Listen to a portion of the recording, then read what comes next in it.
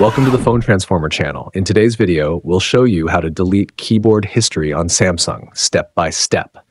If you find this video helpful, please subscribe to our channel for more tech tips and tutorials. Let's get started.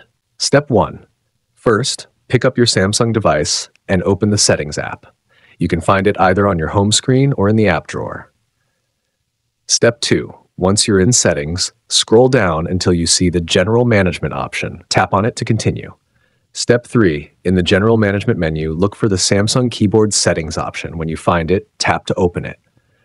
Step 4. Now, inside the Samsung Keyboard Settings, scroll further down until you see the option that says Reset to Default Settings. Tap on it to access more reset options.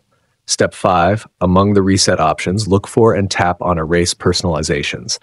This will bring up a prompt asking you to confirm the action. Step 6. Finally, confirm by tapping on the Erase option in the prompt. Once you do this, your keyboard history will be deleted and you're all set. Thanks for watching and see you in the next video.